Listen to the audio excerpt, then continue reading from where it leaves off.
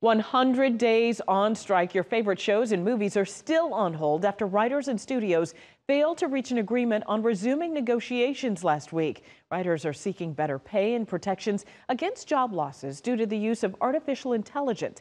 However, the studios say they want a deal that is mutually beneficial. That writers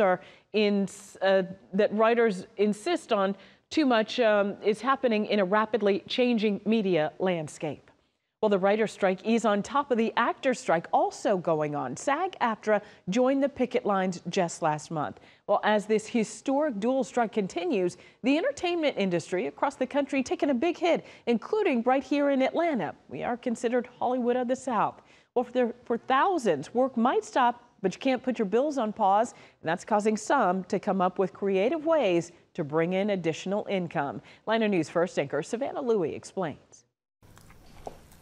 Hannah Hildebrandt rolls out a doughy, sticky stress ball. We don't know when this is going to end, so I decided to start a little small business. The assistant art director whipping up a new stream of income months after her Atlanta area production shut down due to the writer's strike. She operates Alternative Grains, a gluten-free vegan bakery out of her kitchen. I've been surprised how much of a market there's been. It's definitely a good distraction from really thinking about what's going on. According to the Motion Picture Association, Georgia's film and TV industry creates more than 137,000 jobs and nearly $3.82 billion in total wages. It's going to go on longer than we had anticipated. Allison Petty, a set decoration buyer, one of thousands in Georgia not seeing any of that money.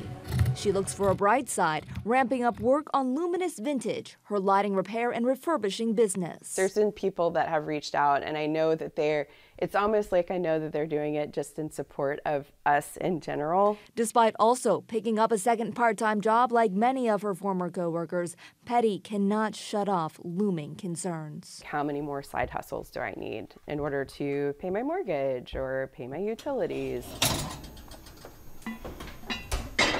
Both women agree they support the writers and actors as negotiations continue and hope for an agreement soon. All of us want to get back to work. We love our jobs. I love doing this, but I can't wait to get back to my real career. Now, in the 2021 fiscal year, Georgia's film and TV industry was responsible for more than $4 billion in spending.